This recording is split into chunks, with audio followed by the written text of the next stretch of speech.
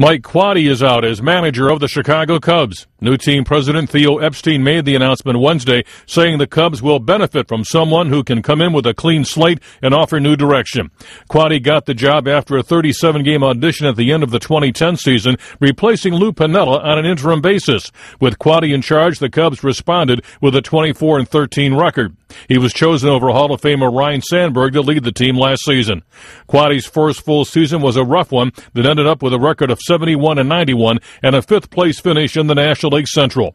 The 54-year-old managed more than 2,300 minor league games with Montreal, Philadelphia, Oakland, and Chicago's farm system.